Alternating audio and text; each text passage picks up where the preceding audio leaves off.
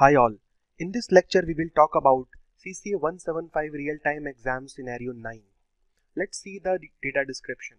All the product records are stored at user Spark dataset retail DB products underscore AVRO. Data is in AVRO format and data is compressed with snappy compression. Output requirement says that output should contain only columns product underscore ID and product underscore price. Save output as a JSON file. Place the result in HDFS directory and use no compression. So, in order to solve this problem statement, we should know how to load AVRO packages in Spark shell. Now, in CCA 175 examination, Spark shell is already enabled with AVRO packages. So let's go to the lab and see. So in my Spark shell, I can load AVRO packages using -- packages. So this will load all the required dependencies. Now Spark shell is started. Let's clear the screen first. So to read the data, I'm going to say, well, prod is equal to spark.read.format. And because we want to load AVRO data, we have to provide AVRO here dot load. Now here we have to provide the HDFS path. Let's see. Now we are done.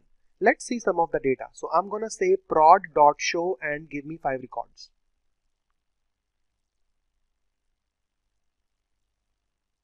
This is my products data. So the output requirement says that we are only interested in product price and product ID, and we have to save this data in HDFS in JSON format. So I am only interested in product ID and product price. So I'm going to say prod.select product ID and product underscore price. Let's see some of the data. Result.show and give me 5 records.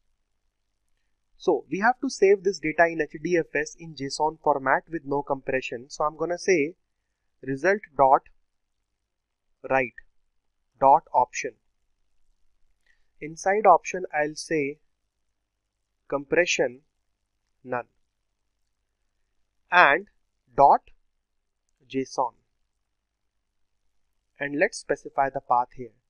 So my path will be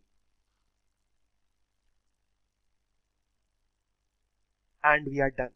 So let's quickly go to HDFS and verify the data, validate the data. So I'm going to go to different console now. I'm going to say HDFS DFS-ls providing the path that we have. Okay, so we can see a JSON file here. Now let's see some of the data. For that, I'll be saying HDFS DFS-tail and let's provide the JSON file path. This is my data.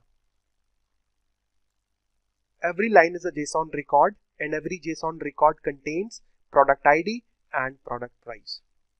So we are done. So in this lecture, we have learned how to start Spark shell and how to load AVRO packages. Then we have learned how to read AVRO data as a data frame used in Spark, and then we are able to save the data into HDFS in JSON format with no compression. Thank you.